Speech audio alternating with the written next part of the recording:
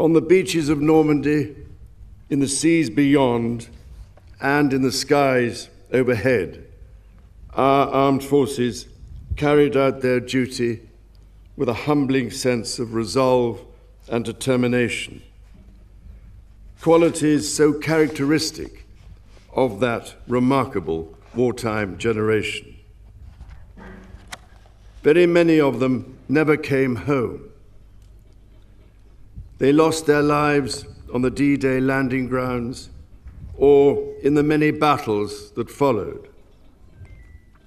It is with the most profound sense of gratitude that we remember them and all those who served at that critical time. We recall the lesson that comes to us again and again across the decades. Free nations must stand together to oppose tyranny.